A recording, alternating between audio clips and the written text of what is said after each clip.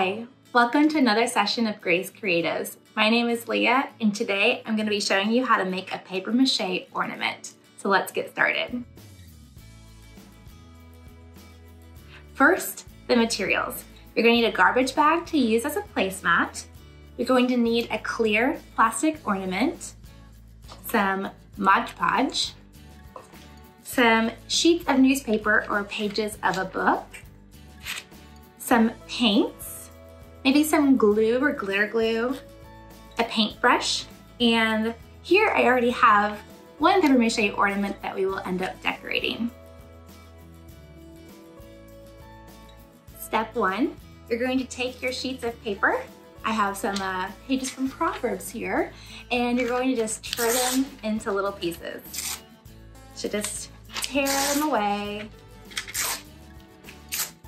Get out that anger, frustration, aggression. It feels good to rip paper sometimes, you know? It's very therapeutic. All right, now you should have a nice little pile of shredded paper strips. And you're gonna take your Mod Podge and your clear plastic ornament and your little pieces of paper. You're gonna dip your paper into your Mod Podge. And then you're gonna wanna scrape any excess off. Kind of get it back into the container if you can. It's a little messy and that's okay. Kind of feels gross, but also kind of feels good. Depends on if you like it or not. But you're just going to scrape off that excess glue, excess Mod Podge. And you're going to apply it to your ornament. Just kind of use your finger to run across, to lay it down flat,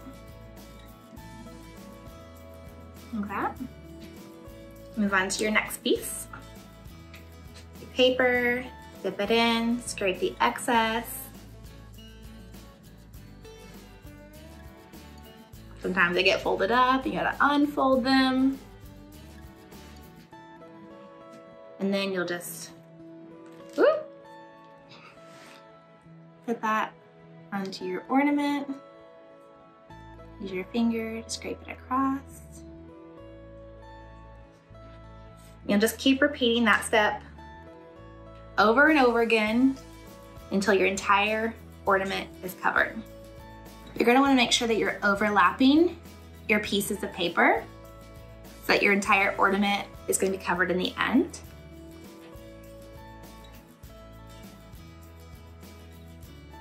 Sometimes I like to just dip my finger in the glue and then run it over the top as more of the Mod Podge is on the ornament. Okay, so now you're just gonna wanna spin around your ornament and make sure the whole thing is covered in your newspaper or pieces of your book.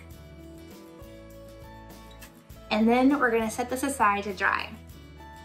Now I'm gonna go wash my hands. You can feel free to do the same.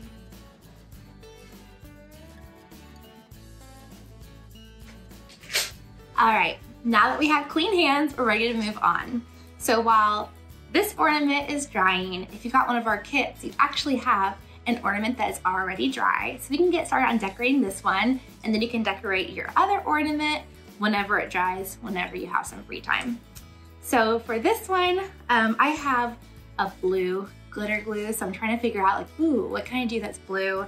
And I think I'm gonna do more of like an ocean wave ornament. So you can do whatever you want, get creative with it. You have all your different paint colors, you can mix your paint colors, you can use glue, you can use glitter, you don't have to. This is your time to have some fun, get creative with it, and you get to make a beautiful holiday ornament. So just go ahead and get started. I'm gonna get started with some dark blue.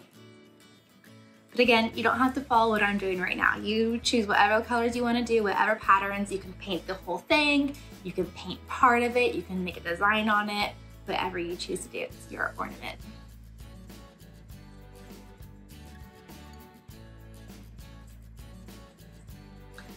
All right, so got the first little layer of some waves on there. I'll keep adding to it.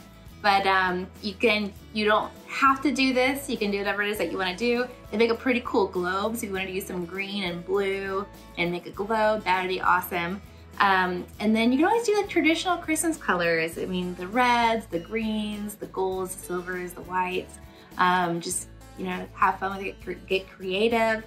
And do you decorate for the holidays? Do you decorate more traditional? Do you get creative? Sometimes I do like more of a beach theme with my holiday decorations. I have multiple Christmas trees. So I have my very traditional Christmas tree with the reds and the golds and the silvers. And then I have like my little mini Christmas trees that I'll do like a different theme each year. Sometimes it's like a, you know, like a beach theme.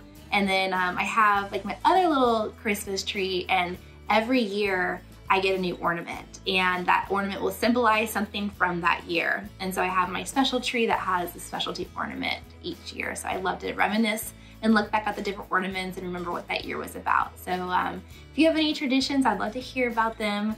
And yeah, if you don't have any and you want to start some, go ahead. Now's the time to do it. Make some traditions.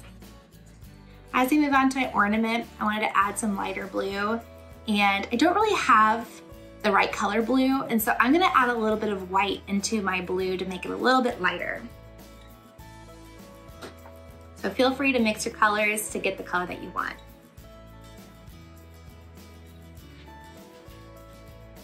And for me, I don't wanna put my blue paintbrush into my white paint, so I'm actually gonna pull out just a little bit of white paint and set it onto my mat by using the back of my paintbrush. And then I'll pull from this, make a little mixture, and just add it in.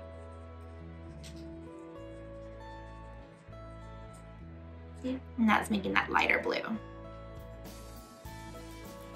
For me, I'm choosing to leave some of my paper mache showing. I just think it looks cool. Since I'm doing some waves, I'm gonna add in some white caps to my water, the rough seas. Okay, I kind of have my ocean and waves looking how I want them to look. I'm gonna add some glitter glue just for the fun of it, because who doesn't love a little glitter in the holidays?